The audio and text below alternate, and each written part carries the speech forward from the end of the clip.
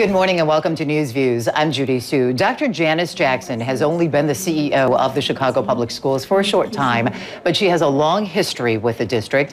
It began when she was a child and a CPS student. She went on to become a Chicago Public Schools teacher, a principal, network chief, chief education officer, and now CEO of CPS. So what kind of perspective is that giving her as she works to ensure that the roughly 371,000 CPS students get a quality education?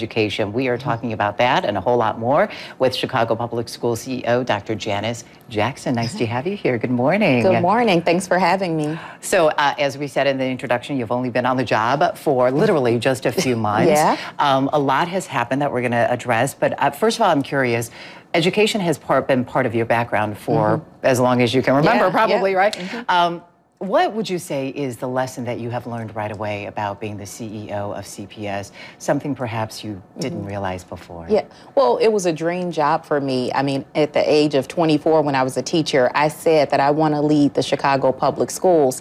And so what's been most exciting about this is having an opportunity to give more students the opportunities that I had in Chicago Public Schools. And I really think that that's the gap that needs to be narrowed. I mean, a lot of our students are doing much better academically, but there's still an opportunity gap. And now that I'm in this role, I see my job as providing more opportunities for students who otherwise would not have been afforded those. Do you still pinch yourself that you are now running the third largest school district in the country? Yeah, it is surreal at times, but you know, as I said, professionally, it's been a dream of mine for no other reason but to do more for more students in the system. I started out as a teacher and wanted to become an administrator because I wanted to impact more students. And now I'm in a position where I can create policies that benefit students across the entire city. And as we said in the introduction, you were a student, you were a principal, you came through the system. You now have two kids who attend CPS. Yes. What do you think that perspective, how does that help you on this job? I mean, I think that number one, when you make a decision, I'm not making decisions for other people's children. I'm making decisions that impact my own children.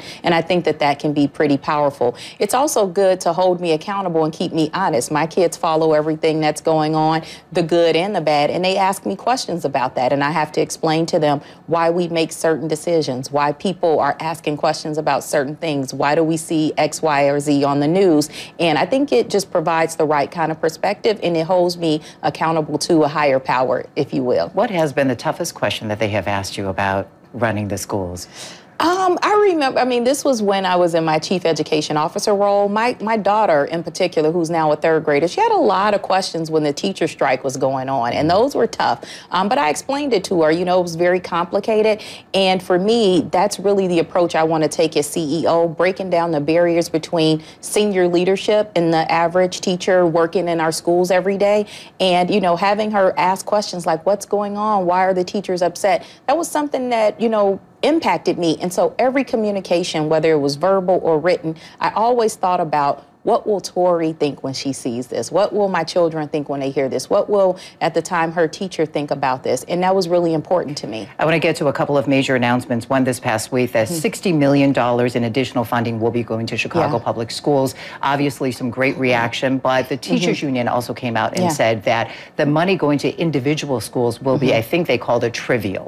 What is the real impact of this money? Well, it is a real impact. First, every single school is going to get an increase for each student, which will help offset actually higher teacher salaries. So I think CTU would agree with us that that's important. But we've also made a few other investments that I consider to be important. Number one, adding additional funding for special education, which is something that has been talked about, and in my opinion, a huge need. But the thing I'm most proud of is the additional money we're giving to small schools. Many of our schools that are severely under-enrolled and experiencing enrollment declines due to, you know, some of the demographic shifts here in Chicago, they need additional money to ensure that they're giving kids a robust, high-quality education. So I was really happy that we were able to give them additional funding so that they can provide a high-quality education. Some great accolades for CPS coming in recently. U.S. News and World Report just wrote a glowing article about the district. I want to quote the headline. It reads, Chicago Public Schools having a moment in the education spotlight. There was a separate study from Stanford University, and you know exactly what those statistics say,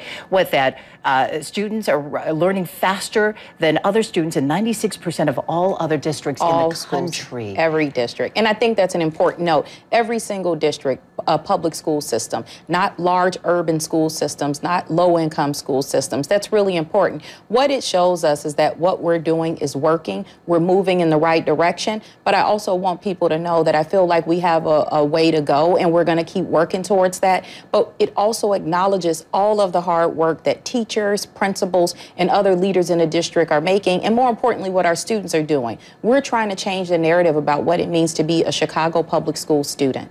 Okay, well, we're going to pause our conversation right here. When we come back, we are going to talk about the new graduation requirement that is coming up for 2020 and some of the controversial school closures. We'll be right back.